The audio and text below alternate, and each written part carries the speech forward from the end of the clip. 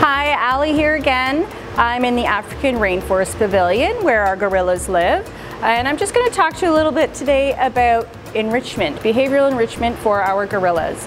Gorillas typically in the wild are herbivores, and they spend the majority of their day foraging for food as well as sleeping. And so they have sort of this cyclical behavior where they will eat and forage, and then they have a bit of a nap to help digest the very high fiber foods that they've eaten. They don't typically eat as much fruit as people would assume. They eat more of the leafy greens, so lots of trees and plants, over 200 different species of leaves and plants that they would eat in their native rainforest area. So here at the zoo, that's one of our main challenges, is to provide our gorilla troop with all of those same behaviors that they would be doing in the wild, but here at the zoo.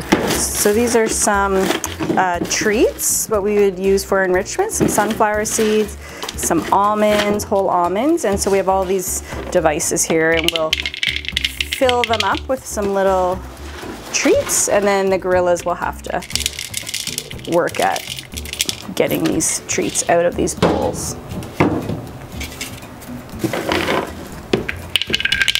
And you can see we've melted this and formed a bit of a depression so that it makes it a little bit harder for them to sort of get it out, because it'll settle here and they have to sort of pop it up to sort of shake it to come out. And these are some other devices. Inside here we've added a little bit of challenging blockage for the nuts, so they really have to shake it, as do I, to get them in there.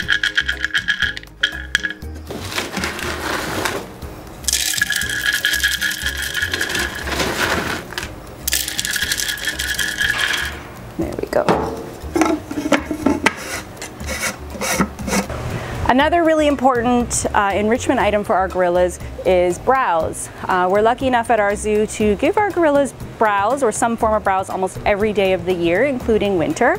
And you can see here there's not a lot of leaves on this browse. This is willow and apple, but our gorillas still love it. They'll strip the bark off of it and work at it as well. So even in the winter, we're still able to give them that behavioral enrichment that allows them to do what is most natural to them, which is forage. We also get a huge amount of tropical browse for our gorillas that our gardener will take from inside the pavilion or from any of our greenhouses here on site. This is a Dracaena, and this is a tropical plant, and so the gorillas also will enjoy this. They'll eat the leaves. They actually, it's funny, when they eat the Dracaena, they eat all parts of the leaves except this one vein that comes down the leaf. So they're very particular about how they eat their food items.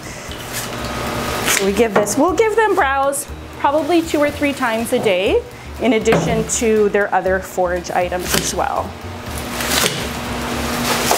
So after they've eaten all of their forage items that will be placed out here, then they'll have a bit of a siesta and have a rest, and then it'll be time shortly after that, in a couple of hours, for their next meal or their next feed. So that's part of a really important part of their day here at the zoo, and an important part of our day as well.